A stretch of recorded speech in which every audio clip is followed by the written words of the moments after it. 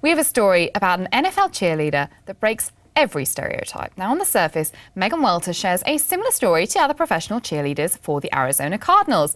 She's danced her entire life, she's attractive, she's spunky, but before picking up those pom-poms, ABC News reports that Welter was a lieutenant in the US Army. After graduating from college, she enlisted and completed officer training, eventually being deployed to Iraq as a cable platoon leader.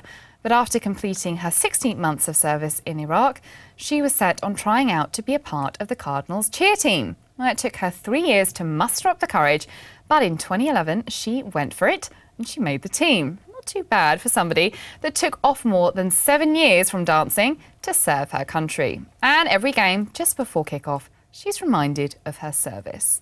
You see the flag, it means a lot, because our country has given us so many freedoms, and to be a part of fighting for that and maintaining that, it means a lot. And Megan continues to serve as an Army reservist. That's pretty inspiring.